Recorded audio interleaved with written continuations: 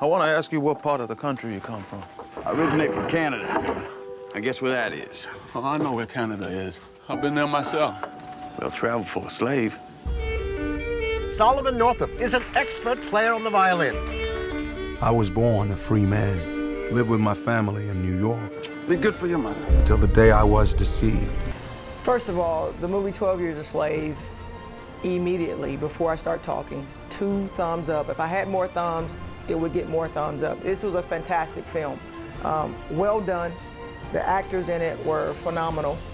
It tells a story of a free man who is kidnapped and then taken into slavery, and it shows a lot of different struggles throughout life, and I think it's a film that everyone should go and see. As a coach, sometimes you don't even realize the impact you have until many years down the road on someone's life, and I think in the film, I don't want to give too much away for the people who have not seen it. There were a number of people who come back into the fold that were there in the beginning that then show up at the end, and you're thinking, wow, that's pretty big, pretty amazing. So, it's always a lesson.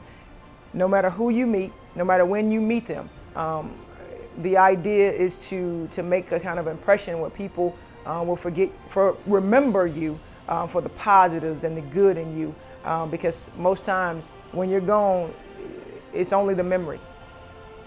Wow, so many people have touched my life. It's hard to say one person, but I think if I was going to say I had to pick anyone, and I don't probably tell her this enough, so I know she watches all of my movie reviews. So Mom, if you are listening, you are that one person for me. I think watching you every day, be who you are and be such a strong woman and stand for what you stand in, it's an incredible example for me. And everything that I do, I want to make sure that it's going to be good in your eyes, and to me, that's all that matters. And so I think for me, it would have to be my mom. Well, you know what? It's a film of survival. It's a film about struggle. It's a film about perseverance. When things aren't going your way, and things in this movie by no means went his way, and he was able to, through faith and courage, determination, his will was unbelievable. And as a player, and as a coach even, your determination, your will, your drive to get out of whatever struggles you're having have to be greater.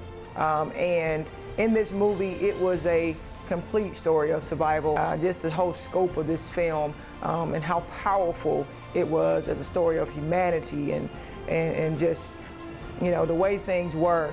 People, I think, should definitely go out and view this film, and I think it gives you a different perspective just on life itself.